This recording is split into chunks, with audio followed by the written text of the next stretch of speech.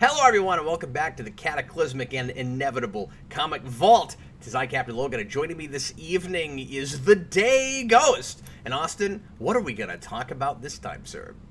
We're going to talk about Marvel Zombies. I mean, DCeased.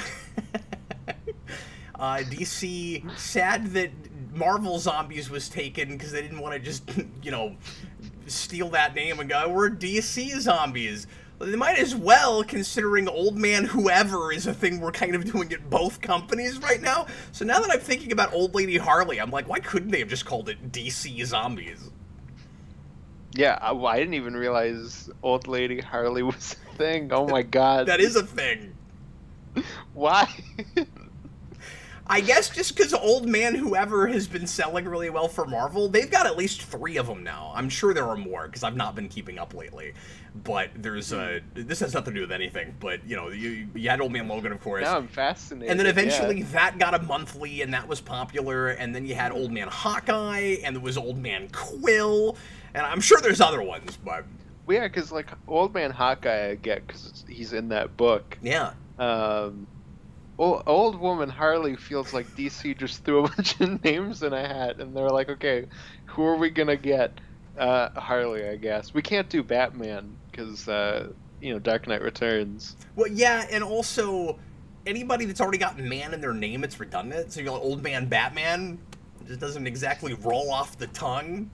Anyway, so let's talk about DCeased. This came out a couple of years ago and already has sequels, is already kind of a franchised thing that DC is doing. And at first when I heard about this, I thought it was the goofiest sounding thing, and I kind of wasn't sure I even wanted to bother with it. I think the only reason I was curious about it is because it's written by Tom Taylor, who did the Injustice comics, and I've read the first year of Injustice. They split those up into years. I think it's like 12 issues, around 12 for each volume of that.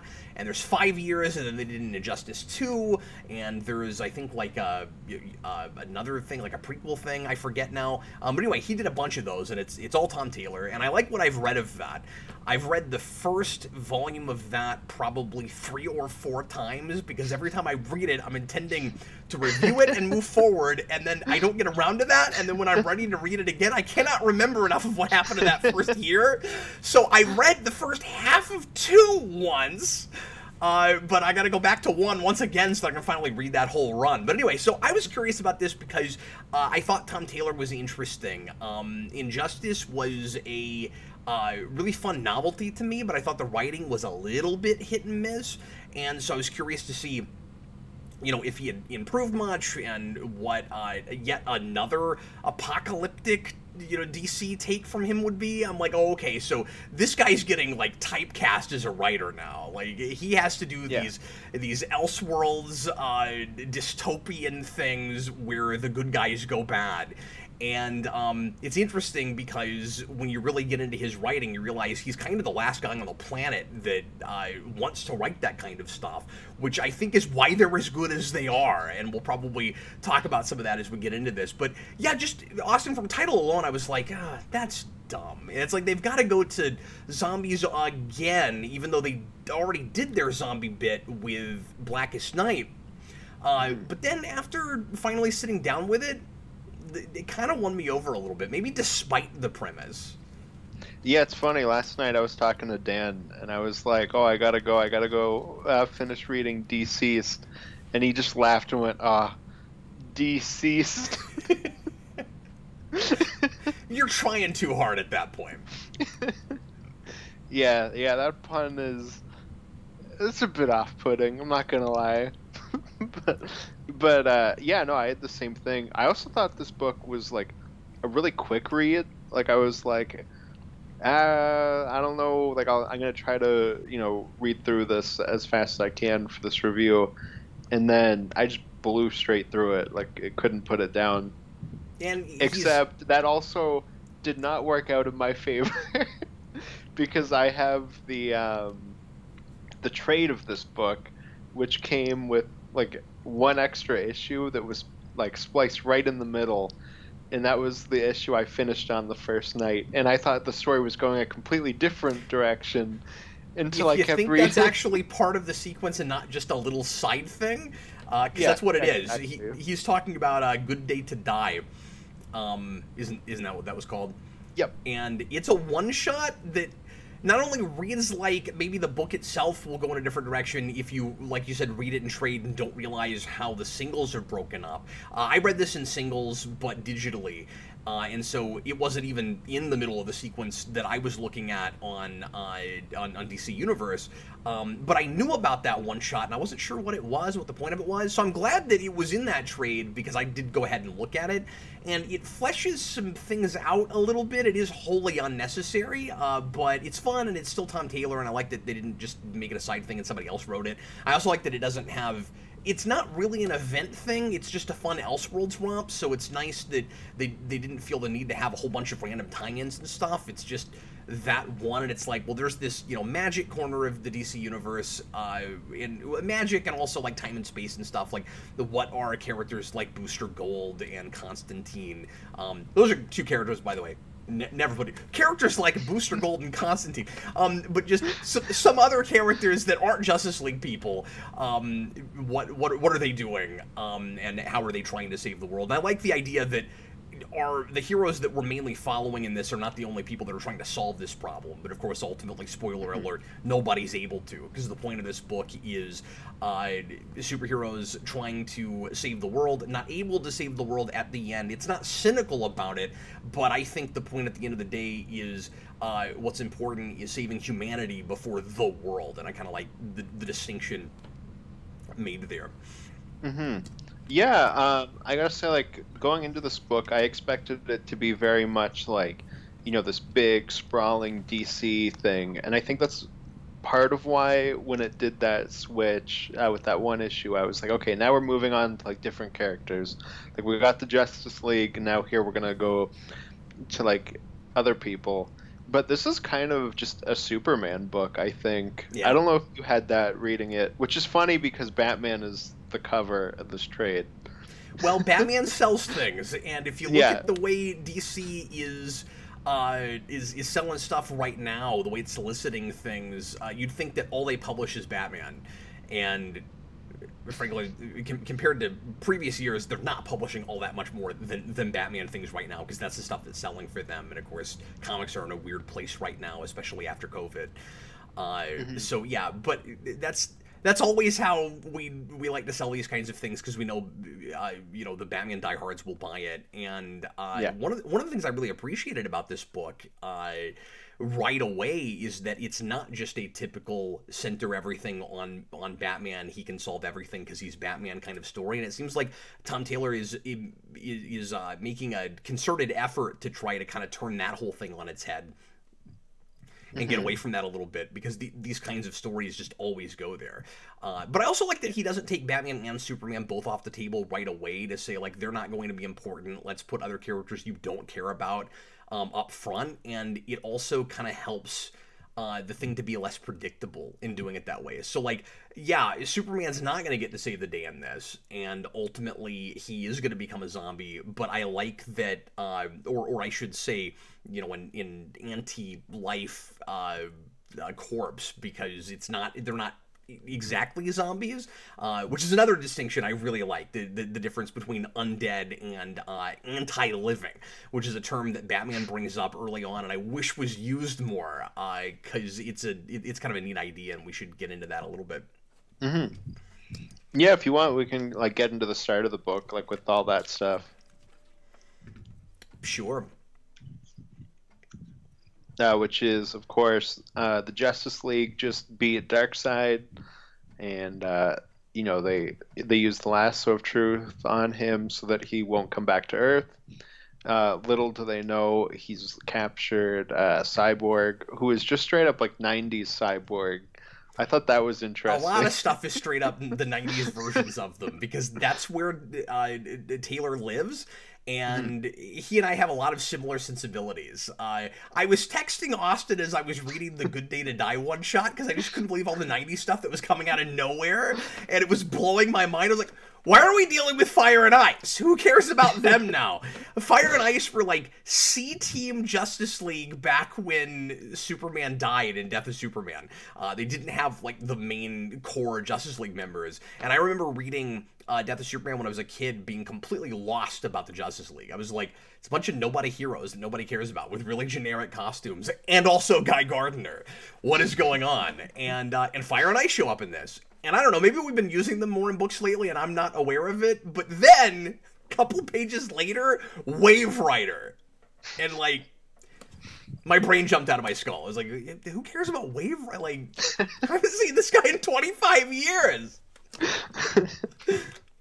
Yeah, no, because on a whim I was like, I wonder if Caps read this like random issue they spliced into here, and I texted you about it, and I'm glad I did, because it sounded like you had a hell of a time reading that. I did. I'm glad that you mentioned that. I wish it wasn't in the middle of that trade, by the way, because, like, even though it would be, you know, out of sequence, I think it would have made a lot more sense to just tack it at the end. Be like, here's this side thing that happens in the middle. You know where everything goes now. I mean, it read really well to me after I read the 6, and I don't think I would have liked the interlude of it.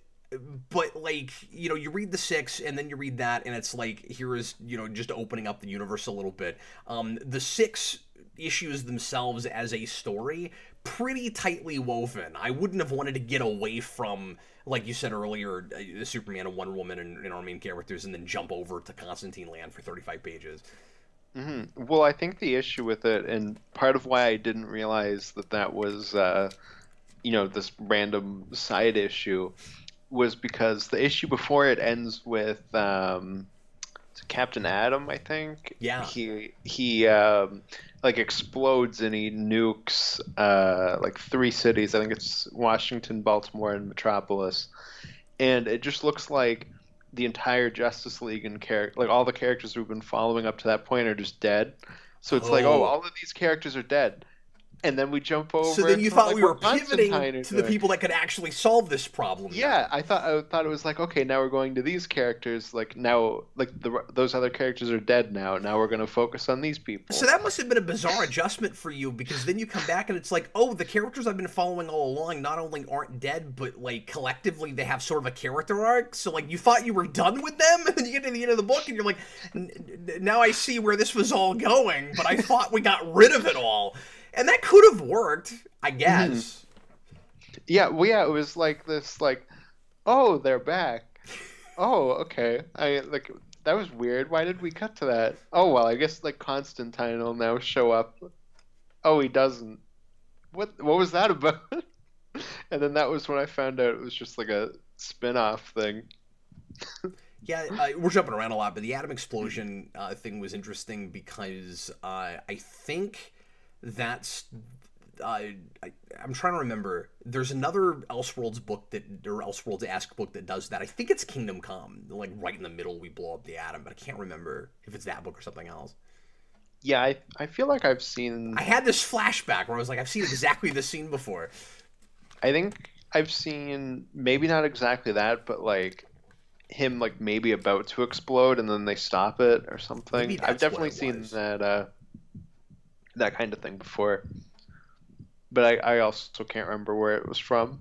But yeah, so you were trying to take us more linearly from the beginning. So going back for a minute, again, it took me a minute to even want to read this book, and the thing that started getting me kind of jazzed about and realizing, okay, Taylor's doing the same thing to some degree that he did with Injustice. It's going to be this really bleak, dark, like ostensibly edgelordy thing where, you know, isn't it cool to see the good guys turn into, you know, psychopaths or turn into, you know, evil zombies or whatever. But he's gonna be tongue-in-cheek about it, and he's not gonna take it too seriously, and it's gonna be all the fun things we remember about superhero comics growing up. Like, it's weird, as dark and bleak as this stuff is, at least in premise, it feels like it's written, if not for kids, for like the sensibilities that we had when we were kids reading comics. Like, both of these books have that.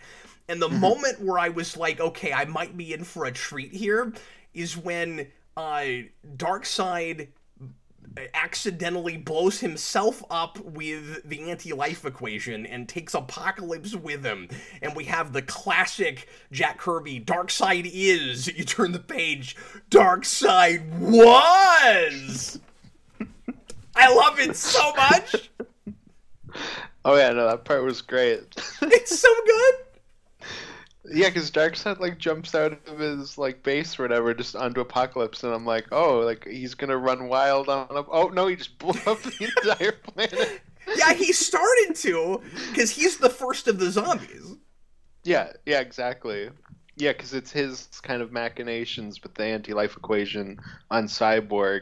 He, like, rewrites the anti-life equation. So instead of being what it normally is, it like creates zombies, and he ends up being the first one. I have a question about that, which is simply why.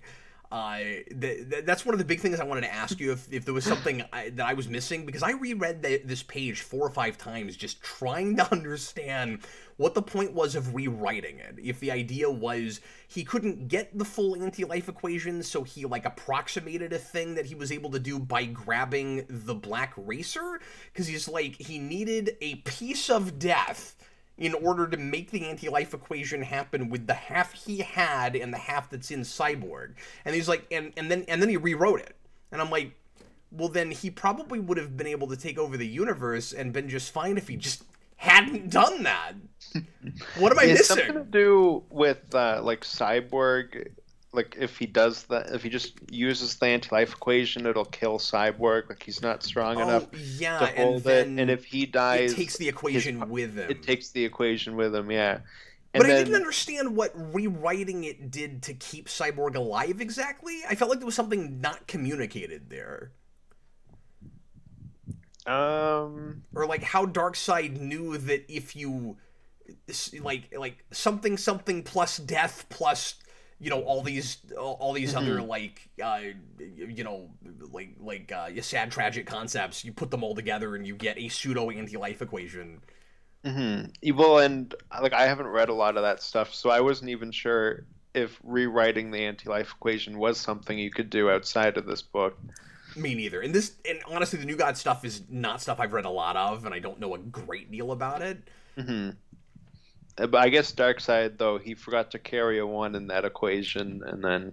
Apparently so. Well, and then there's just the question of what exactly the equation is, because it's also a sentient life form.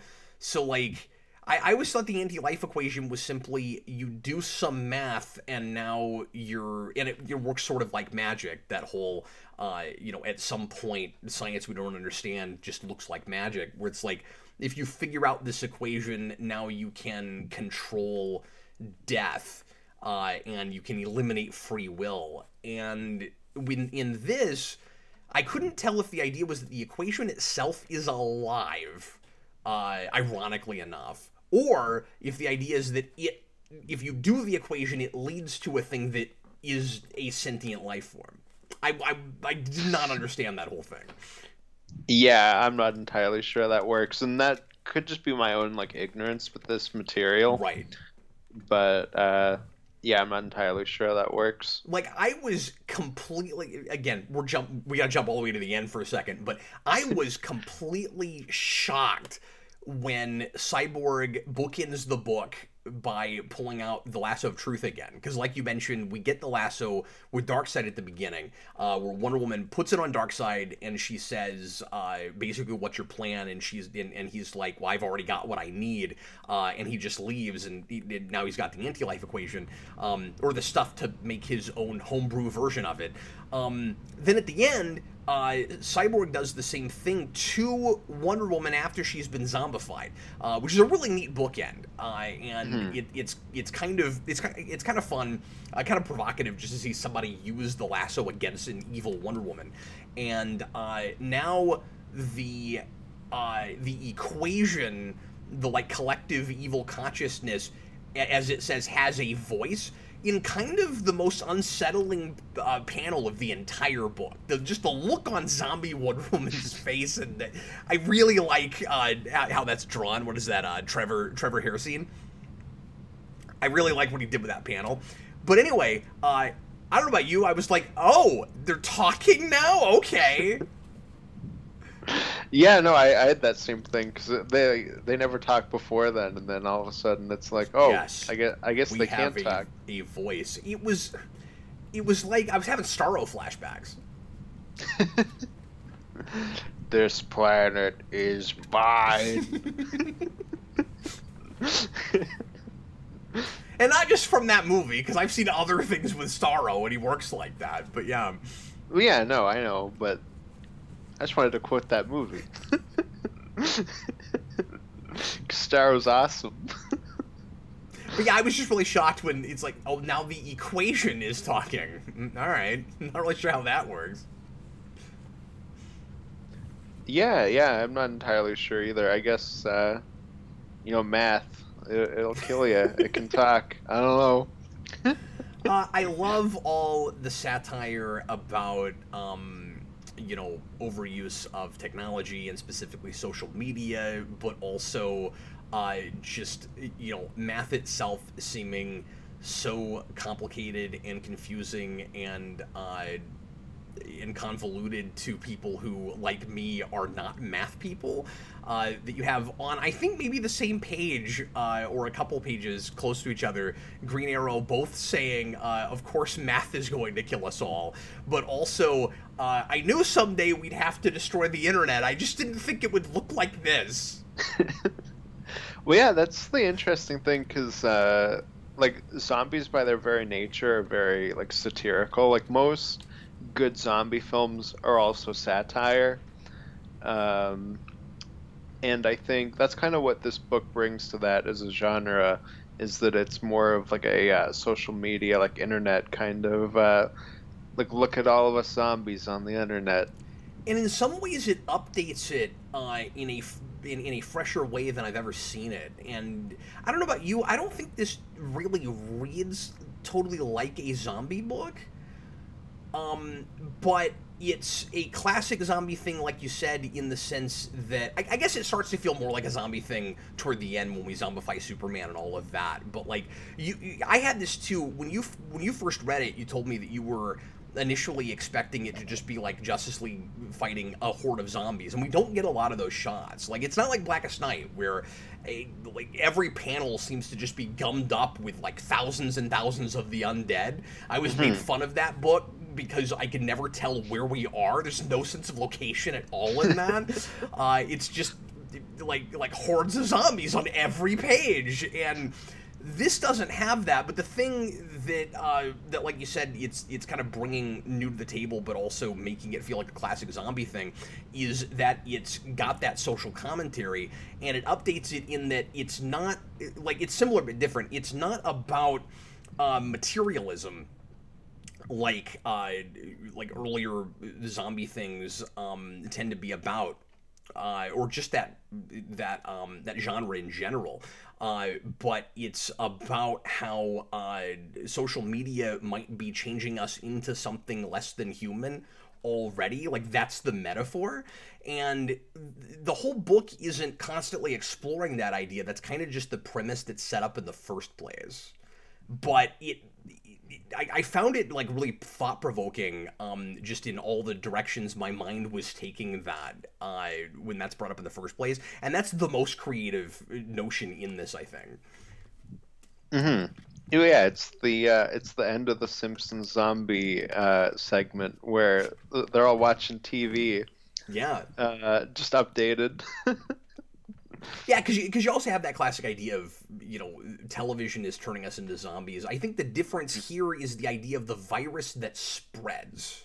Oh, of course. That's probably the biggest thing this adds to zombies, is that it's not just a physical thing. It is literally an internet virus that spreads across social media, and if you see it on your phone, it'll turn you into a zombie too. Yeah, and the metaphor is that the zombies themselves are then passing it on and turning people into zombies, in other zombies, which is, of course, the main thing that it has in common with standard zombie things is that the zombies can turn people, into what they are. But I like that Batman makes the distinction between traditional zombies and, like, he doesn't even want to call them that because they're not really that. So you've got the traditional zombies that are trying to satiate hunger, and these zombies just want to spread death. And I think the metaphor there is that if you look at it in its most negative light, of course, because there are different sides to this, don't get me wrong, there are good things about social media too, but when you take it to its furthest negative extreme, I think the idea is social media can spread like negative ideas like wildfire, and like these zombies are spreading death, and transform us into drones. And the irony is the thing that we're using in order to try to promote our individuality is actually the thing that's turning us all into a hive mind. Mm-hmm. And that's what you have here. Yeah, and so the big difference between regular zombies and these zombies is regular zombies turn everybody into what they are, but they are all individuals, even though they all act exactly the same way, and this is a hive mind. Mm-hmm. Yeah, exactly. It's more of, like you said, the Starro thing in that way than like traditional zombies. Yeah, and it's the Borg idea done in more of a traditional zombie way. Because there's also, and I just thought of this, it's also the Borg in not just, the hive mind, but also in that it's biological and mechanical. Oh, yeah. Oh, yeah, absolutely. So that's interesting. Yeah, no, absolutely. Sorry, I'm just like flipping through this. So many good, just like great pages, great art in this book. Yeah, let's talk about art for a second since you're there. So I mentioned earlier Trevor Hairsine. He's the main artist for this book. We jump around, don't we? Or is it the same? The last issue, he shares art duties with one or two other guys, and I actually found that somewhat jarring and wish it hadn't been done that way. But at least we're not jumping between artists from issue to issue. So his fingerprints are on all 6 of them, which of course gives it a visual style and a sense of continuity. I like the heavy line work in his art. I like that it's a little sketchy. I like the stylistic but not cartoony faces. There's not an attempt at realism here, and I think he's, if I'm not stretching too far, I think he might even be homaging Walking Dead a little bit in the style of faces and stuff. But you get to, and I don't have the other artists' names in front of me, but you get to that cyborg scene real early in the first issue, and it's a completely different art style that doesn't match that at all, and it looks good, and the whole book could have looked like that. I would have been fine with it, but I found that super jarring. It was just suddenly a completely different style. Yeah, no, I remember thinking like the art kind of jumped around like while reading it, but I'm just looking for that exact. No, it absolutely just completely changes. Yeah. I don't know why that choice was made. I don't know if it was a deadline thing, and if it was too many pages, because I might be wrong, because I'm looking at this digitally and the page count is off because some of the ads are left in on DC Universe. Okay. Not the like regular print ads for whatever, like, video games and cereals and stuff that they're selling, but the DC stuff. But I'm pretty sure the first and last issues have a few more pages than the rest of them do. And so it may just be in order to to meet the deadline with the page count. Maybe that guy just couldn't draw the 28, 30, 32 pages, whatever it is. Yeah, like it was just a little bit too much. That could be. But I'm not sure, and I've not looked into it. Mm-hmm. And they also might have just thought that those styles fit those scenes better for some reason. But usually you don't do that unless there's some sort of reality shift, or or like something as a flashback, or like I'm not sure what the point is. Just okay, we're in apocalypse now, so the art style has to look totally different. That's weird to me. Hmm. Yeah, I mean, I guess maybe like just for Apocalypse, they were like, let's make this slightly different. I have no idea. But anyway, so like we were talking about earlier, Batman is not in a lot of this because he gets killed at the end of the first issue, Which and was the biggest shock to me because I assumed, I mean, he's Batman. I was like, they're gonna. I mean, I went into this book thinking the entire Justice League would end up dying. But I figured, Batman would make it at least towards the end because he's Batman and they're going to want to milk the Batman punching zombies thing as much as they can. That is the cynical part of me going into this book. well, there's every reason to have that kind of cynicism because that's usually what we do. And we usually say Batman's Yeah. got a contingency for everything. He's ready for anything. He's the smartest guy in the room. We're dancing around that and playing with it a lot in this book. Where like everybody treats him like he is that, but this is the situation that he's just not quite ready for. So he's got the like Boy Scout be prepared for everything thing as much as he can, but he's not ready for his sidekicks to get zombified in the middle of his house. So I like that he meets a thing that he can't stop, and I like that he's still super Batman resourceful, but he just can't fully handle it. Like he does everything he can do, or at least it's played like he can do he does everything he can do. It's a little contrived to get him killed earlier. I guess I'm respecting the choice, so I want to be okay with it. I will say it's weird that, and I don't fully understand this. We were talking about this over text. I don't fully understand the way his internet works in the first place. He's able to shut down his internet in the Batcave and then work on an intranet, I guess just so that he can use his cameras that he's got throughout the city to monitor stuff.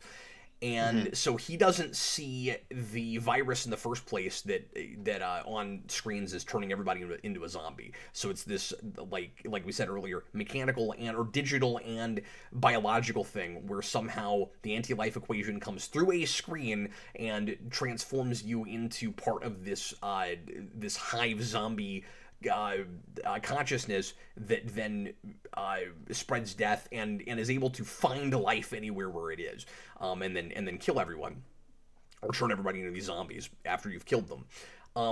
Batman is able to shut down the internet in his cave, but it doesn't immediately shut it down in his house, and I don't know why. It's like, did he just not think to do that? Why are they not connected? Is it that he's afraid if it is connected that somebody would find out he's Batman through that? Like they could follow it into the cave or something? I question that. I thought it was weird too that he had to use an EMP on his own house instead of just pressing a button and shutting his internet down. I didn't really get that. Oh, it's because it's much more dramatic. Well, that's true. He's got to scream and then EMP his house. Yeah, I was a little confused reading it the first time, and I'll see if I can find it here and see if it's maybe not as bad as I remember it. But the way it's worded is like Batman's like firewalls in the Bat computer, like that's what stops the virus from getting through. Right, but he's also but then in the same breath it also says he shut down all of the internet. He's working on an intranet, and he's using analog cameras throughout the city. Yeah, exactly. So it was just kind of like a bit confusing as to how that works because you immediately cut to Batman on the Bat computer and it's from behind. So I was like, oh, are we gonna like flip around and he's a zombie? Oh no, the Bat computer worked it out. It's okay. There are some bits like that where, and it's funny too because most of the time where I think there's maybe a little bit of a contrivance in the plotting is not to make things easier for our heroes, but actually to make it harder for them. Because a lot of this, of course, is the novelty of it's another comic book destroy the world scenario. And Mhm. so we've got to figure out how we're gonna, creatively take out a lot of these characters. Similarly, I had, well, in that one shot, there's also the Mr. Terrific question. Why is he able to, just because he's got a mask with maybe lenses in it, question mark? Because we don't even talk about what it is. But something about the Mr. Terrific mask makes it to where if he looks at screens, he doesn't get zombified. And we're not told that it's the blurry thing that it is with Flash and some other characters either. Where they, do you remember that? Where they just have like a thing in their helmets that makes everything blurry so that they don't get the anti-life equation. We had they started handing out like contact lenses for all the characters so they can see screens, because it's like, oh, it'll blur out your vision. And my first thought was, all that's gonna do is ruin your eyes. Well, and they even say that you're gonna get a massive headache, but it's better than being undead. I wasn't sure that would work, and then I just really wanted, because I love the levity in this book, and with Taylor. Green Arrow is great in this book. I will say that sometimes and I had this with Injustice too. Sometimes I feel like the humor goes a little too far in like a cheeseball direction, but for the most part, that's fair. I like the levity. Again, I like that we're not taking it too seriously, but I like that the jokes are coming from character stuff with like people, staying in character. It doesn't feel usually forced and tacked on and you just pushed on us. But it's this lighthearted writing for a real, bleak kind of concept, and that makes it.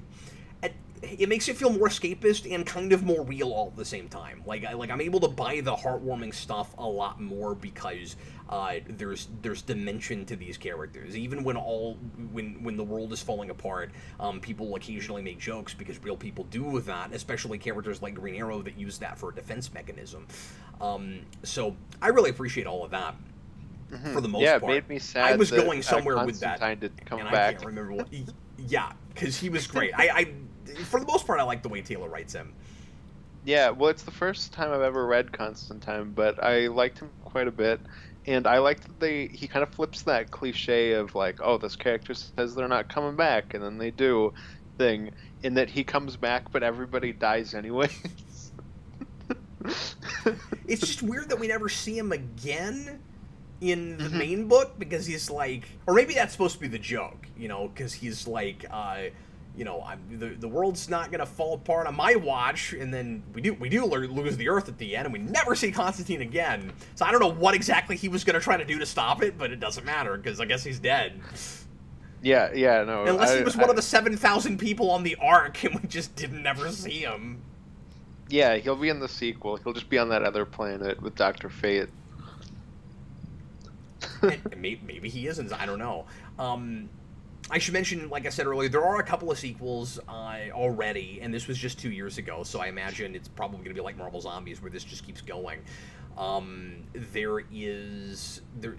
the second one is just a 3-issue thing about what the villains were doing during all of this, and then the third one is a lot longer. It's like, I think it's like 12 or 15 issues. I forget, but it's significantly longer. And I assume that that's just a follow up on their Earth 2. That's interesting that it's like what the villains were doing, because I think it's in that issue, like the spin-off one, it opens with like Amanda Waller and Mr. Terrific looking at like a zombie Captain Boomerang. Yeah. And I thought we were going to get like some Suicide Squad stuff with that, and then she never shows up again. So yeah, well, and we also make a point right at the beginning that this is not going to be what you expect, and we're not going to do some of the typical things we usually do, because we also get Joker off the table real fast.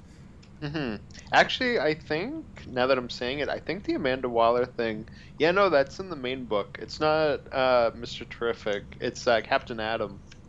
Oh, that's right. Yeah, she's there because they've got a couple of different contingencies they're going back and forth between, and ultimately they write off Ray Palmer because he's disappeared. They don't know what's happened to him. That's actually one of the more chilling things that happens in this, where you've got a tiny Ray Palmer that is a zombie and can make the atom explode, and he's supposed to be like their nuclear contingency, and then the anti-life equation uses that against everybody.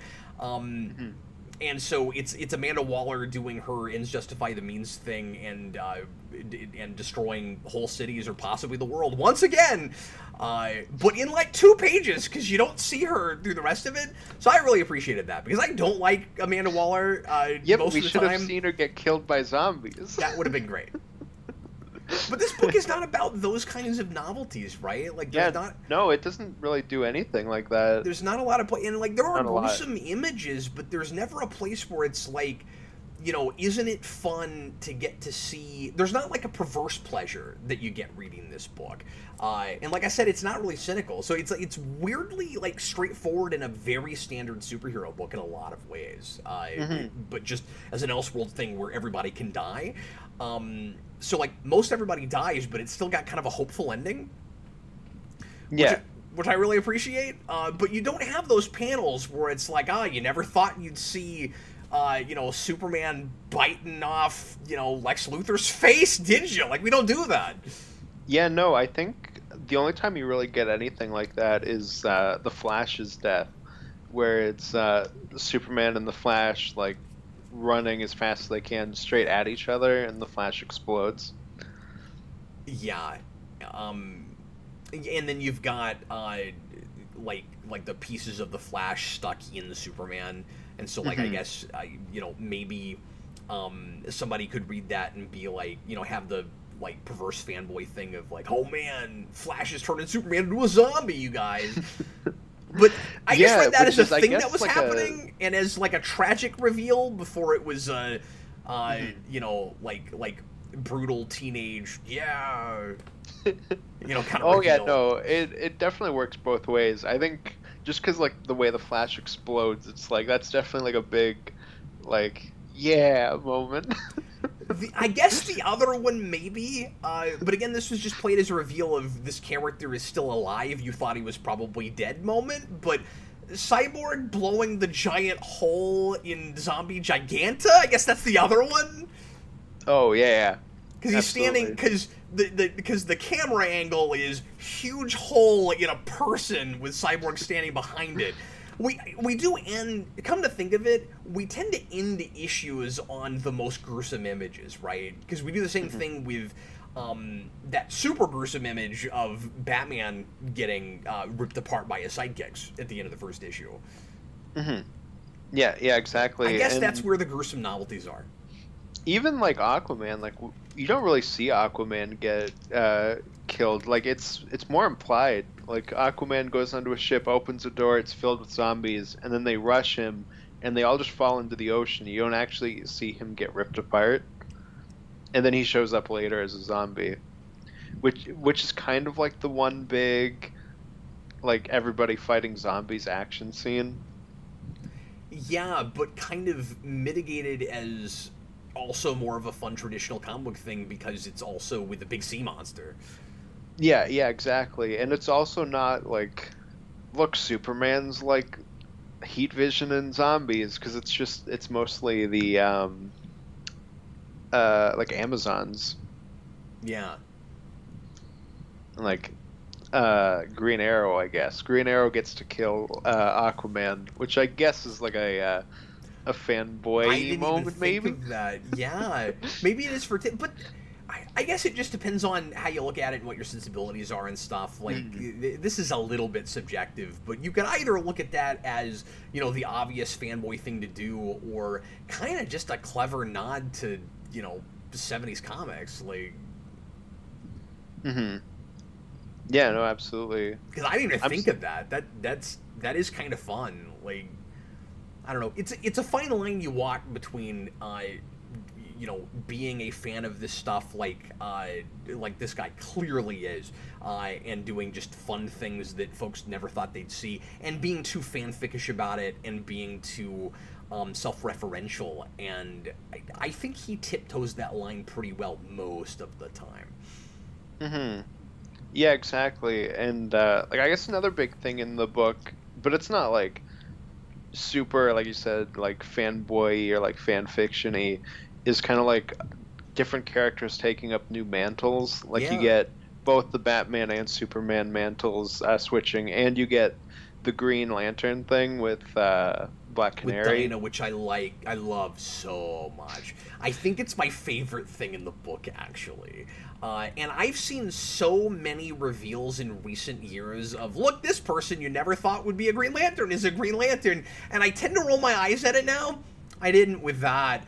I think partially it's because it's set up so well, because there's a really nice foreshadowing moment in the scene where they're out in the campfire. And by the way, that's where the worst comedy in the book is. I think is that campfire scene. There's Oh yeah. like the thing where they start to like sort of sing karaoke is dumb, and then right before that, you had like Green Arrow with the Killjoy core, and I'm like, I don't care for this writing right now. But it distracted me to where I wasn't expecting the very next thing to happen is Hal Jordan gets turned into a zombie. So I guess it did its job, maybe. But they're Dinah and Oliver are making fun of Hal for not having the willpower to not go camping because he doesn't like camping. And they're like, he's like, well, I'm known for my will. I'm a Green Lantern. And they're like, well, you could have fooled me. We got you to go camping. You don't even like camping. And then Dinah, who's part of making fun of him, 6 seconds later becomes a Green Lantern. So that was just a nice bit of writing there. It was nicely set up. But also, she keeps her jacket, and it looks so good for a Green Lantern outfit. I love it so much. And and I'm not a big Green Lantern guy, so I've not read a ton of Green Lantern, so I don't have any standards for this. But I think Taylor does the cleverest use, and maybe part of it's just because I'm a Birds of Prey Black Canary fan, but he does, for me, the cleverest thing I've ever seen with a Green Lantern ring, when toward the end, she uses it to make a megaphone and then do her canary cry through her megaphone. That's awesome! Yeah, no, that's pretty it's good. So good! Well, yeah, and it's interesting, too, because, of course, like, Green Lantern, Green Arrow were, like, a famous duo in the comics. I didn't even think of that. Yeah, well... You made Green Arrow's wife. Yeah, and then she becomes a, almost like amalgamation of those. Mm-hmm. I didn't even think of that. So cool. Yeah. Yeah, exactly. And in the same book where we had one kill the other one. Yeah, that's great. Mm-hmm. Yeah, no, that whole thing I thought was pretty cool. I was starting to expect we'd see more of that, because that's in issue 2, and then we don't, which is nice, because if they did it too much, it would have been obnoxious. Yeah, like... This strikes me as a thing that is supposed to just be a fun novelty that we know will sell a lot of books. That is assigned to a guy who's like, oh, you want me to do that? Because I did an evil Superman? Okay. And then he makes the best of it, and it's probably... And who knows if that's how it happened, but it reads like that to me. And it's like, because they went to a guy that didn't want this... It's why it's as good as it is. That's how it reads to me, if that is indeed the truth. And of course, that can backfire. Sometimes if your heart's just not in it, it would just, read lame and uninspired. But like I said, with him, it worked with Injustice, where that, and we know that was, of course, an assigned thing. And he didn't really like the idea of having to write an evil Superman, so he just tried to figure out how he could make it as realistic and believable, not realistic, but as believable for that character as possible. I read an interview with him today where he went on record to say he doesn't believe in that story, that Superman would ever do that, and he wrote the thing. I have so much respect for that, for him saying that, for him doing the best with it, for him taking on the challenge, because it's sort of like somebody who doesn't want to be a leader but is forced into a leadership role. Like, sometimes those end up being the best leaders. And I feel like he's got that with Dark Superman, where, and just, dark, or like, transforming heroes into villains and that sort of thing in the first place, where it's like, he doesn't do what most people do. He doesn't take it too seriously. He doesn't go the deconstruction route at all. Like, we're not deconstructing anything at all with this book. It's a traditional superhero book where most of the superheroes turn into zombies. That's what it is. I don't know. I think Alfred deconstructs Batman's brain with his shotgun, but I think that's probably different than what you mean. That is. And that's also not the main reason he used the shotgun. I don't know. There's probably a deleted panel somewhere where he's like, Alfred used this to deconstruct me. But yeah, it's amazing to me, and again, this is why I was curious about this once I found out who was writing it, because the best thing about the Injustice comics is that the morality and altruism of, and just, you know, spirit of Superman is so intact, even while he's the scariest thing that happens.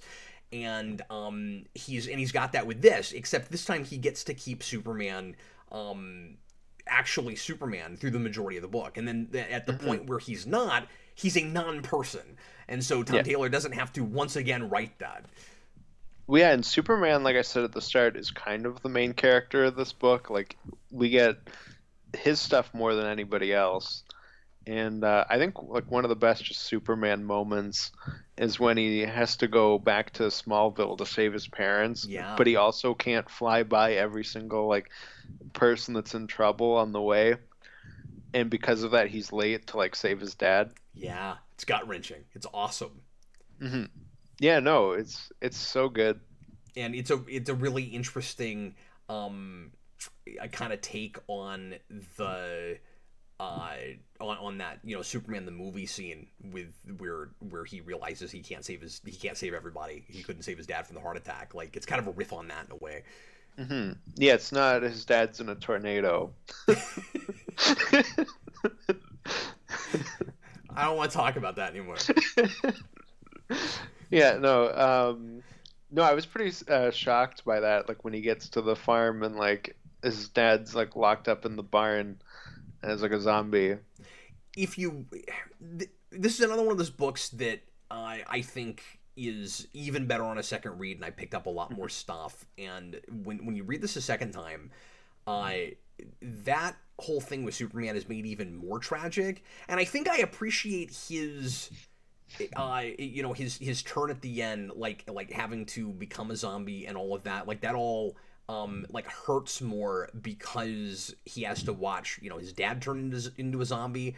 But right before that, he has an exchange with Damian where he seems where like he really appreciates what Damian is going through because he just lost his father. And that's what makes him think, oh crap, I've got to go to Smallville and see how my parents are. And he loses his dad immediately after he's feeling so much for Damian, who's just lost who is Batman, who is Superman's best friend. Yeah. I mean, there's a lot of like not just heart in this book, but like it's not corny, it's not sappy, like some actual honest to God decent drama in this book. Yeah, no, I liked Superman's line because he's talking to Lois, who's like asking about Damian. And I think the line is something like, you know, he's Bruce's son. He'll like push that pain down inside of himself forever. But at the end of the day, he just lost his dad. Yeah. I thought that was really good. And then he goes and he loses his dad. Mm. So. And then his son loses his dad. Yes. Yeah, exactly. And that's Damian's best friend. A lot of dad losing. Yes. So I want to go to this for a second because there was a point I meant to make a long time ago that just reminded me of, which is I was talking earlier about contrivances the story feels the need to make in order to put characters into more precarious situations or get people killed off. It's sort of like with our kind of questions about Batman's internet. The sentence I never thought I'd say. I also found myself wondering why Superman didn't immediately, once he gets infected, try to go find some kryptonite and just stab himself. Because they ultimately end up trying that method later anyway, when Wonder Woman has that kind of like Thor Infinity War moment where she's got to like forge a weapon that's the only thing that can do a thing, where it's like it's kryptonite and magic, and we'll use this to take out the Superman zombie. Before that, Superman is lamenting maybe not committing suicide fast enough. Another sentence I never thought I would say. In flying up into space and depriving himself of oxygen fast enough to kill the zombie that he's about to become before he can heat vision the universe, right? And he's lamenting the fact that he had to stay and make a speech to John Kent, which is, for my money, the most heart-wrenching moment and most heartwarming moment of the whole book, where he says, and again, I don't think it's too sappy. I think it earns it. Where he tells his son, "I've seen a lot of the universe, and you were the best thing in it." I don't know, man. Like, call me a sap. Maybe some of it's just because I'm a dad, but like, I read that panel and I just wanted to go give my son a hug. You know what I mean? Like, it's a wonderful moment. And then he was like, I wasted a lot of time doing that, and some people might die. Why didn't he go? Because he knows Batman. Why didn't he go? I know Batman had that Tower of Babel type contingency for all of us, and that comes into play right after that. Why don't I just go to Alfred and see if there's a piece of kryptonite I can stab myself with? I don't know why that doesn't come up earlier than it does. Yeah, he should have just like used his X-ray vision, found Metallo, and just flown straight into him. Yeah, I guarantee you Metallo's not going to be in that 3-issue miniseries about the villains. No, he probably doesn't show up in any of these. But do you agree with that? That it's weird that kryptonite doesn't come up earlier? Yeah, I mean, it's definitely, kind of convenient, just in the sense that they need to have him say goodbye to everybody, which is nice and does feel like Superman. Yeah. But no, I do agree with you about that, because he kind of like ruins everything by doing that. Yeah, and Superman probably would have thought about that. That's what I think, but there's only a couple of instances of that. I mean, again, pretty tightly plotted. For the most part, I bought most everything that was happening in the context of this. Yeah, it's more just like convenient, I guess, than anything. Again, it's stopping more so to have, these kind of like heartwarming moments.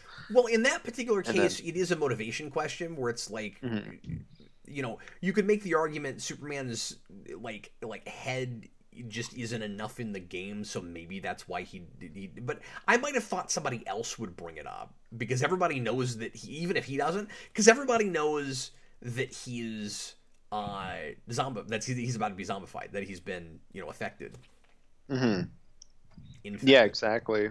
Well, especially because they make such a big point about like how the Flashes both can't do anything. They like can't get involved. Yeah, no, absolutely. You mentioned earlier that moment where Superman says, well, I don't have to catch Flash. I could just go around the other side, like playing tag on a playground. Like, wait a minute. I can just turn around. I don't think I've ever seen that. And it seems like the most obvious thing. Yeah, exactly. Maybe there's not a lot of situations where Superman has to catch Flash or another speedster, but I wonder how often that comes up in Flash comics, where you have a speedster chasing after another speedster that could just run the other direction, because they go so fast they could just use the planet and go around the other side. Yeah, or even just like his other rogues, like Captain Boomerang, throw it, instead of throwing it at him, throw it like the other way. Oh, I was talking about unnerving moments earlier. There's a worse one than the one I mentioned earlier, where there's one moment where my eyes actually kind of popped out of my head, where I was like, wait, we're doing this? The Martian Manhunter 2-page spread, that got me a little bit, man. Oh yeah, that part's great. That's probably like the most like horror-y kind of zombie thing, and just in the sense that everything's like okay, everybody's hanging out, and then all of a sudden just Martian Manhunter just bursts into the room. And suddenly just starts taking out characters that have just been added to the cast that we thought were gonna do. So like Lex Luthor, Lex comes in and is helping out with a plan to evacuate people from Earth to move on to another planet. And I like the way Lex is initially brought up, by the way, when he's or how he's introduced. When he basically tells Superman, like, let's let bygones be bygones, and he's like legitimately sad when he says, "Look what's happened to our city." Love that moment. But it's also not a not narcissistic Lex, because later on, when he's making fun of Superman for losing 2 planets and then Lois punches him in the face, that's all great too. But immediately after he gets added to the cast and you think that he's gonna, help our characters out and do a bunch of stuff, the very next page he's cut in half by Martian Manhunter. Yeah, and that's like another place where it kind of subverts the zombie thing, in that most zombie things have like the human characters that are just as much of a threat to like the main characters as the zombies. Yeah, right. And that's what Lex could have been. Well, and Walking Dead makes fun of it. Walking Dead is all about that, right? The question of like what is more dangerous, the humans that have to arguably give up some of their humanity to even survive, or they're not able to keep all their altruism, so they're scary, and it's that kind of rabid dog thing, versus just the zombies themselves. Like, which of those is scarier? And yeah, this book isn't about that. Yeah, exactly. Like, at all.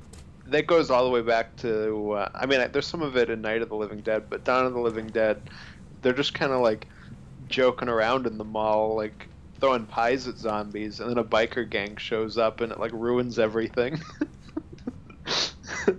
So like that's like a big, thing that goes all the way back. I really appreciate that we don't go as on the nose with the internet metaphor as I thought we might have, because just the whole idea is pretty on the nose in the first place. I kind of expected the whole thing to culminate in like a internet cafe or something at the end, because I had that thought where it's like, well, we're in a mall because of consumerism, right? Like, where is this gonna wind up? And I was kind of glad we didn't do anything like that. At the very end, we're just in an Amazon warehouse, or it's like Age of Ultron, where Tony goes to where the internet is to shut Ultron down. That's where the main like fight would have been. Yeah, the world is getting really weird, where we actually like have a scene in a comic of superheroes taking down the internet. That's like that's where we're at now. That's in a comic book now, folks. It's a dramatic scene of superheroes unplugging things. Yeah, exactly. Like destroying all the plugins, all the satellites. Exactly. Yeah.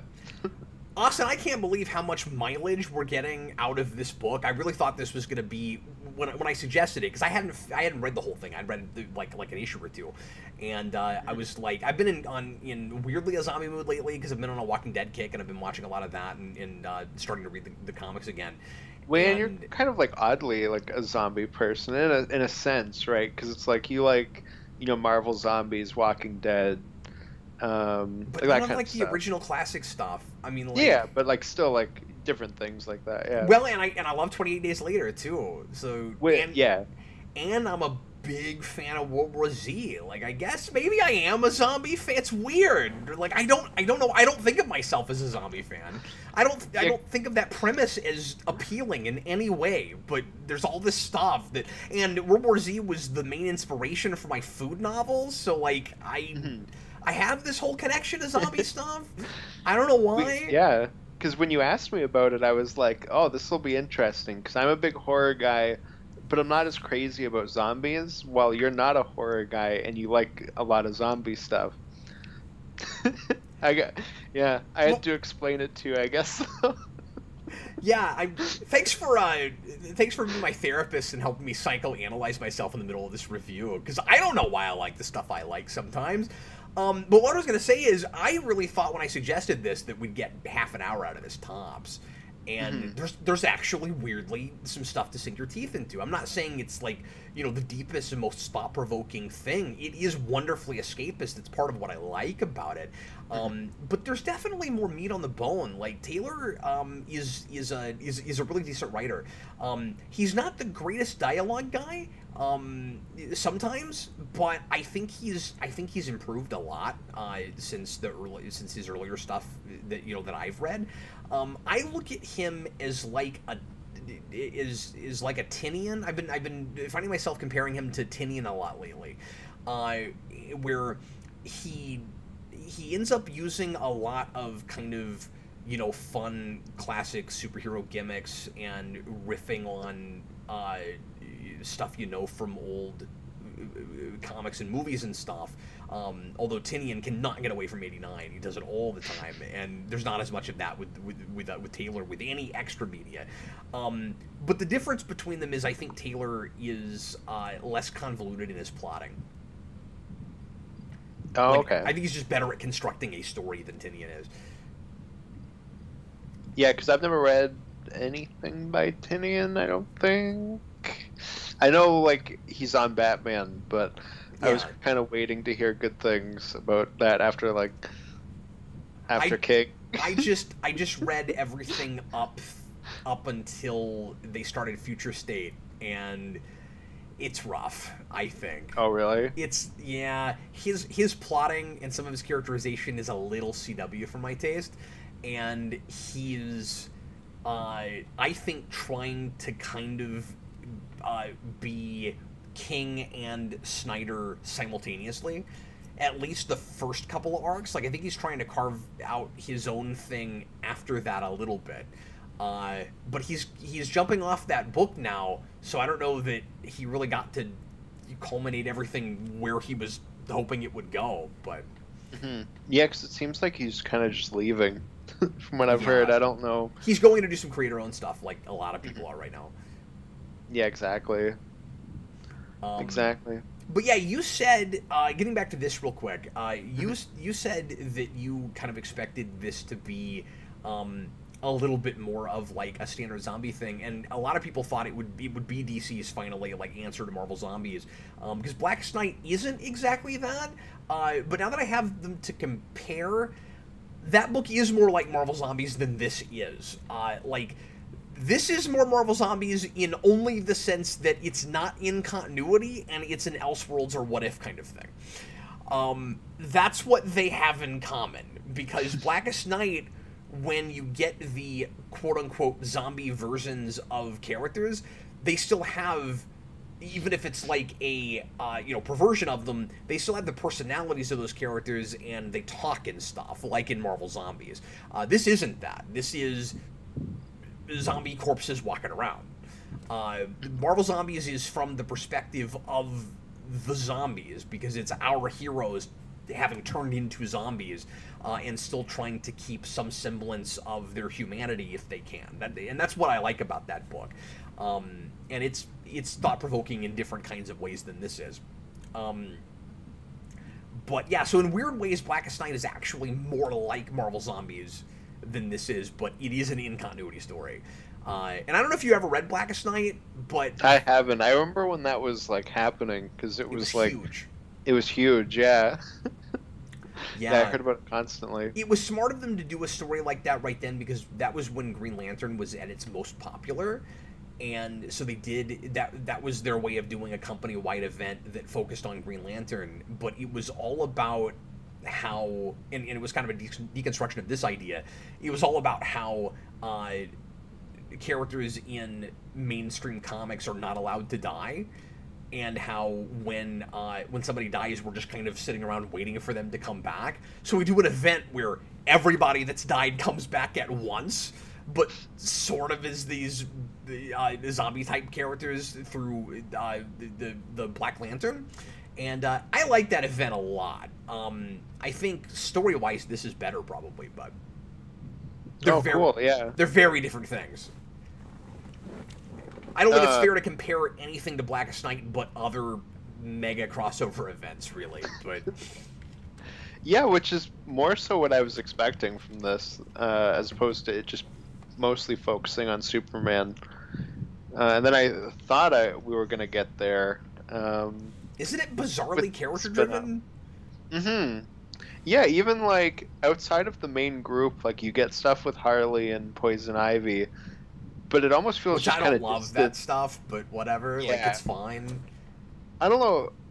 Harley and Ivy, I think, are just kind of a weird pairing to me. I don't know. Well, they've Maybe been. just 'cause it's modern Harley, and I know it goes back to the I was like gonna say they've been best friends in lots of stuff, hmm, but I don't understand modern Harley, and yeah. Tom Taylor's not doing anything to make her make more sense to me. I feel like he's kind of walking this line where he wants to write traditional Harley, but he also is trying to appease people that like the more Deadpool version, and she's in the same breath all excited about like a death wall and also telling Poison Ivy that she needs to have more empathy and be more altruistic. I don't understand her. She doesn't make any sense to me. Yeah, no, I have no idea what's happening with those characters. That feels kind of just there, but um, It's very obligatory to me. It feels like, and hmm, I meant to say this earlier, in some ways this feels like the Injustice universe if it had gone a different direction and didn't and started from the premise that this has with the destruction of Apocalypse instead of Superman goes back, it goes bad, now go. Like, it's got a lot of the same sensibilities, but it's also using a lot of the same cast. Tom Taylor loves Green Arrow. He loves Black Canary, and if he doesn't love Harley Quinn, he's using her all the time and everything. So yeah, I don't know. I don't know if that's like a mandate thing, or if he just knows she's popular, so he puts her in there, or if he just legitimately really loves Harley Quinn. I don't know.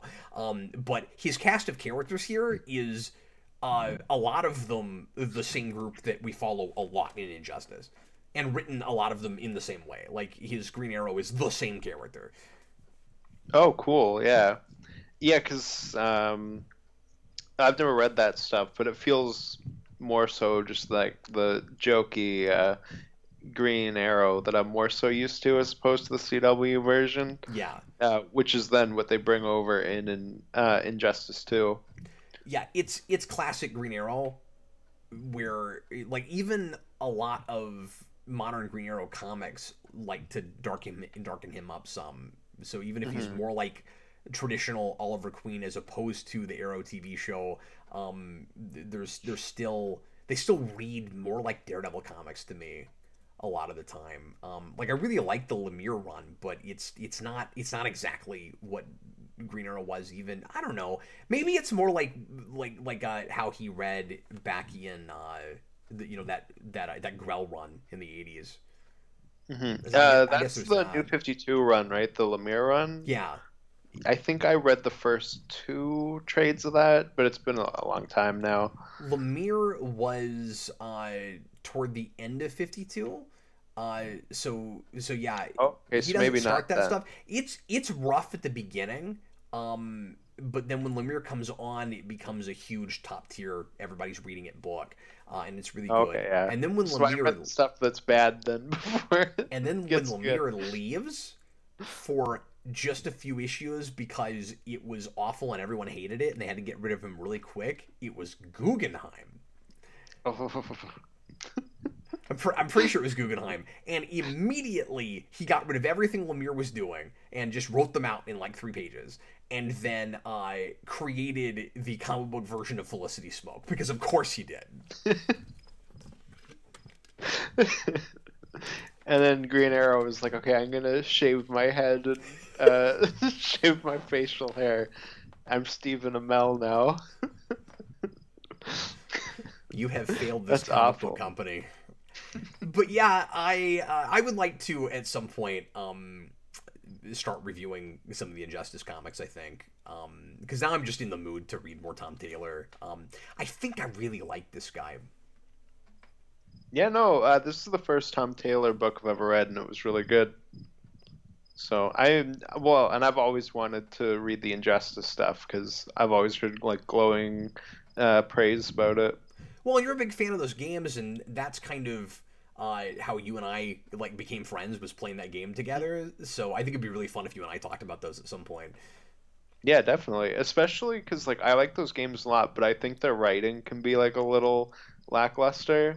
And then I've always heard the comics kind of come in and fix it. Yeah, and it's really sad that, I'm saying this in hindsight, that they couldn't have had him write the games in the first place, because there's no reason it had to be interdimensional, and his book is not, at least at the beginning. It probably has to become that later on because of what happens in the game, but like there's no reason for it. No, it's bizarre. And then they completely drop it in two because that didn't need to be there.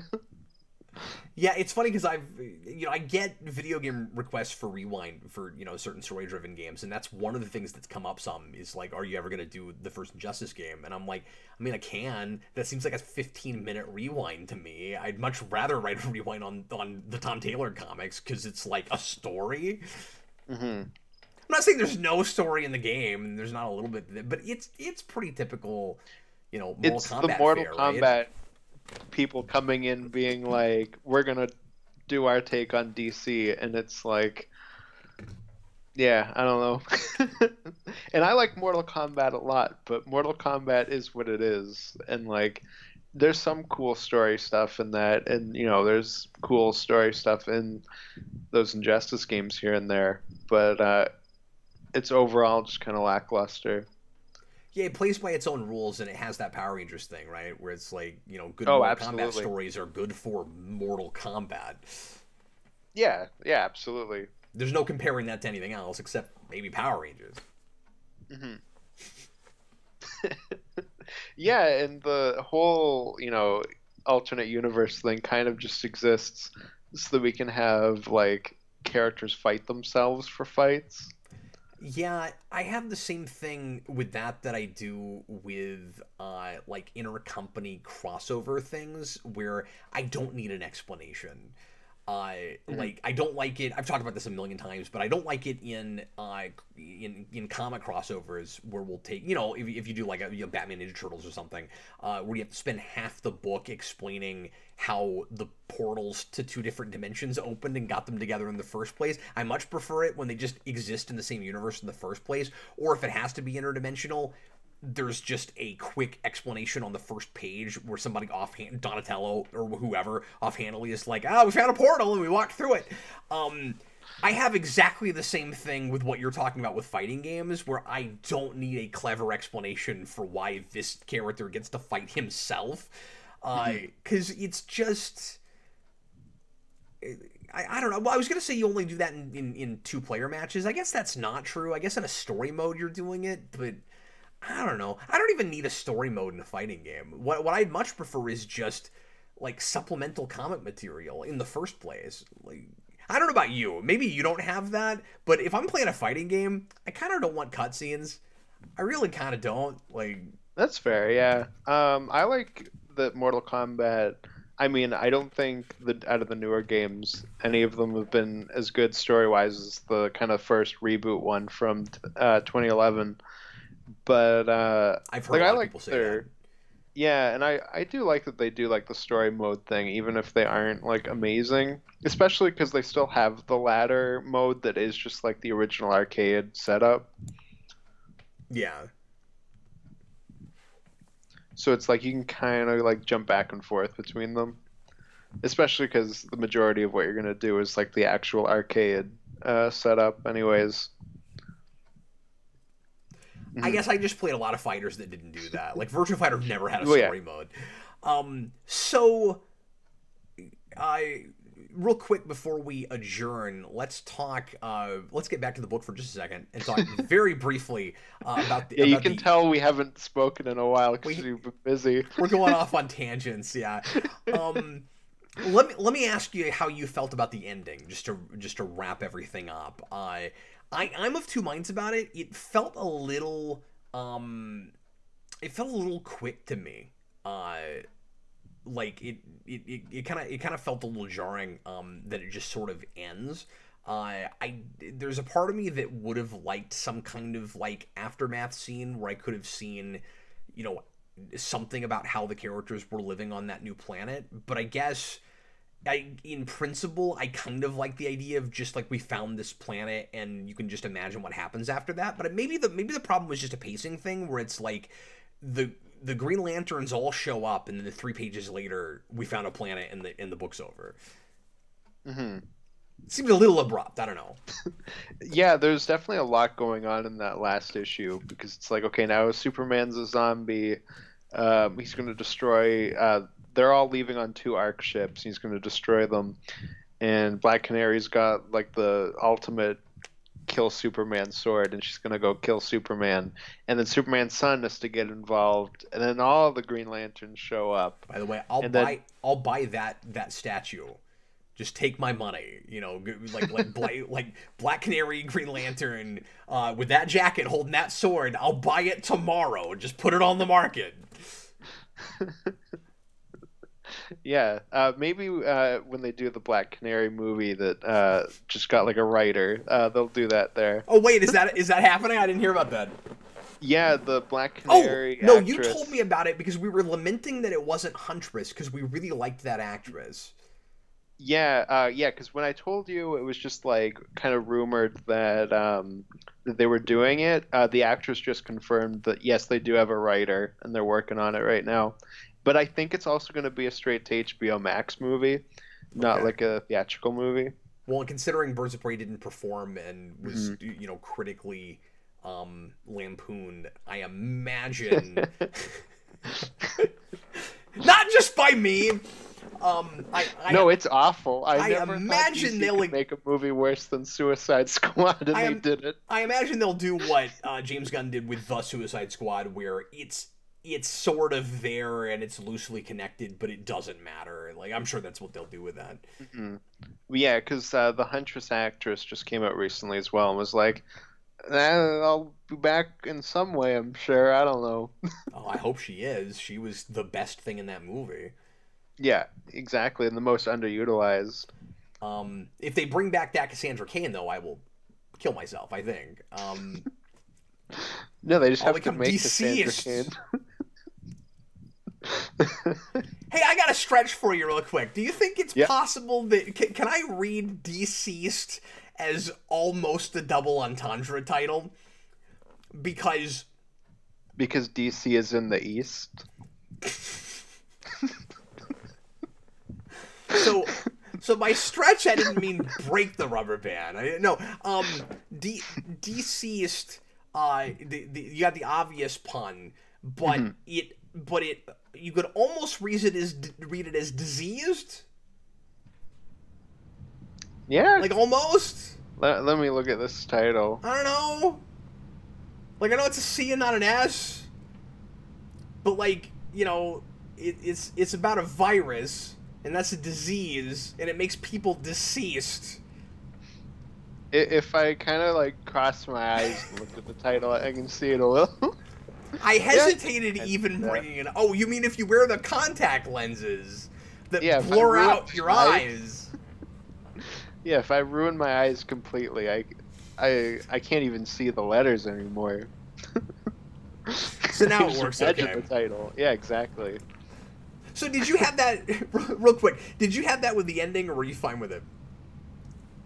It definitely felt like they kind of had to rush through the ending just because there was so much happening. But yeah, I kind of wondered that about the planet as well. And then also wondered if they would maybe do more with that. Which they did, like apparently. Maybe just like a setup for a sequel if they want to do it. I don't know. It's like this is what Tom Taylor gets to do now. Is he starts an apocalyptic DC franchise that's its own universe, and then he has to write it for like years. He just got it at the time of this recording, because we're recording this a little while before I'll be posting it. But Tom Taylor got a new ongoing that's about John Kent, and I'm really excited about that, especially hearing him talk about it, because I don't know that I would have been all that excited about a solo John Kent book as with like him as Superman, but I am with him writing it, especially because I like John Kent in this, and he does more with him, of course, in the sequel, which I haven't read, but Yeah, for sure. Because you get kind of Batman and Superman.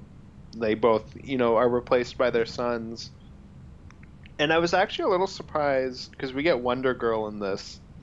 And I don't, like, I know she's not, like, Wonder Woman's daughter, but I'm surprised they didn't kind of connect that, too. good point. Just because Wonder Woman also dies. And Wonder Girl just kind of shows up for, like, one scene. But we also know she makes it out because she's fighting the zombies with the Amazons. Maybe in the And sequel, Queen of Health, it's like, oh, maybe in the sequel they make a Go. big deal out of like a new Trinity or something maybe, yeah. with her. 'Cause I didn't even just think of wonder that. why But they that's, didn't draw that's a attention to good that, call. yeah. Yeah. Mhm. No, I was surprised to like the like sons taking up the mantle thing as much as I did. Mhm. And I don't even Yeah, know that they're thematically good. we're doing anything, especially like, deeper sophisticated with that. It's just we lose Batman and Superman, and these guys have to take over for a new age. Like, I don't know that it's saying anything, but I thought it worked really well. Well, what it's saying is that you can take up like the reins from your father, but not your mother, because Wonder Woman immediately dies after Hippolyta's like, Wonder Girl, take this to Wonder Woman so that she can like honor the Amazons and continue our legacy. Well, they wouldn't have done that if she had an in continuity daughter, probably. Yeah, exactly. I think it's hilarious the way we've aged up John Kent, because we've had Damian for what, 15 years now? Yeah, it's been a long 16? time now. John Kent was invented for a book at the last legs of New 52 as an out so that DC could go, oh wait, psych, this isn't the real Superman, here's the real Superman. When we brought in the Superman from the original universe that Dan Jurgens brought in for the Lois and Clark book, and that's where John Kent is invented. And so we've only had him for like 6-7 years now, and we're having to play him like he's had as much like play in continuity as Damian has. It's really funny. Well, it's like Apu's children in The Simpsons, who I think are born in like season 11, and then at a certain point they're like older than Maggie. Because when we first got John Kent, he was like 8, and now he and Damian are both like, I don't know, 15 maybe. I don't know, and I don't know what Tom Taylor's doing with that with that new John Kent, the Superman book. Because in that, and I think that's supposed to be in continuity, but I don't know if it's set in the future or what exactly it is. Because like he's just apparently being Superman, and yeah, so I don't know. The interview with him reads like it's an adult John Kent, but I don't know why. It'll be an apocalyptic universe that's old man John Kent. Because it easily could have been a spin-off out of this whole thing. Well, I say that, but I haven't read the sequel, so I don't know how many characters are still alive at the end of that. Mm-hmm. Yeah, exactly. Marvel Even Zombies the immediately sun had doesn't problems make because it they out of killed this. off. Marvel Zombies killed off like everybody, and they immediately had problems with sequels because like nobody's left. What do we do? Yeah, at least with this, it's like we mainly just kill off like the Justice League. Like, there's so many characters because it doesn't have that event focus of throwing everybody. You can kind of just be like, this person's still alive. But it's not like the New 52 Earth 2 book where we kill off really contrived way we kill off the Trinity in the first issue. We just open up with they all die. Oh, is that like a thing? I haven't read that. Yeah, that's a thing. Oh my god. I wanted to love that book. Oh no. And it was not good, but I At least what hope I in read the of it. sequel. I hope in the sequel to this book, Constantine shows up for one issue and is like, I'm gonna matter," and then he doesn't show up again. You even I'm gonna you do even said to me something. in text, you were like, "Well, obviously that was the first of a mini-series. No, that was a one-shot." You're like, "How's that a one-shot? It ends on a cliffhanger." Yeah, because Dr. Fate shows up and he's like, "This is not how you die, Constantine. Come with me." And he's like, "I'm gonna save the universe." The real quick, I was gonna end this 20 minutes ago. The funniest stuff in all of this is actually in that one shot. You got that great line where Dr. Fate's like, "You cannot penetrate the helm," and then I can't remember who it is, but somebody is like, "It's also made of metal, so you probably don't want to punch that anyway." I thought that was really funny. Oh, I think Dr. Fate says that too, because Constantine's like, "Oh, like you came in here now, like you jerk," and then he punches Dr. Fate, and he's just like, "Ow," and he's like, "Yes, you do not want to punch the helm. Also, it's metal, so you really don't want to punch it." And then that was really funny. And then the share reference was kind of great. Yeah, it was their dying. It was dying words to her. That's probably the most like zombie-ish, like what you would expect from this book, right? Is that issue where it's just kind of them going around killing zombies, and then they all get taken out like one by one. And I'm glad the whole thing wasn't tonally that or those characters, because as much as I was enjoying his Constantine, I hate Booster Gold with like a burning passion. And I appreciate moments because Tom Taylor very self-aware about some of this stuff. So like, I appreciate lines like Booster Gold has saved the universe. There's a line you never thought anybody would say. Like, I appreciate stuff like that because I hate Booster Gold, but I'm just glad that I didn't have to read him through this entire thing. Okay, so I gotta ask because I had Yeah. to like look it up afterwards, and I got no answers. Is Booster Gold like related to the Flash? Because he disappears, and they're like, they found the Flash's dead corpse. Oh no, Booster Gold's never been born, and then he disappears.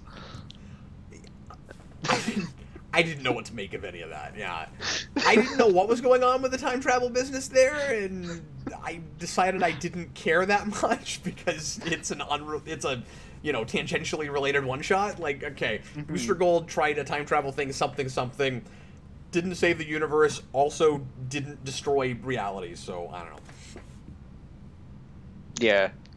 At first, I thought that was That just going to be a explains it. fun, offhanded reference when they're like, or just idea when they're like, well, we've got a couple things we can try. We can either do magic, or we can do this thing that would risk all of reality to save humanity. Let's not do that. And I think it would have been more fun if that was just never brought up again. We don't even know what the plan is. Well, we could mess with reality. You know what? This time, let's not do that. Yeah, that would have been pretty good. They should have all just gone to hang out at Constantine's bar. It should have been Shaun of the Dead. They got to get to the bar and they just hang out there with a monkey serving them drinks. Yeah, that would have been good. Yeah, exactly. Anyway, well, I need that monkey to fight zombies. I did not think we'd be talking about DCeased for an hour and a half, so we're going to bid you guys farewell. But thanks a lot for watching. Hope you enjoyed this, and we will see you again for another review, hopefully in the not-too-distant future. And I don't know what we'll do with the very next video with Austin and I, but at some point, I think it would be fun to look at least some of Injustice, even if we don't go through the whole thing. But, so yeah. Yeah, absolutely. Maybe we can do it by, like, the year breakdowns. 'Cause you said it was 12 issues, right? That's what I would want to do, yeah.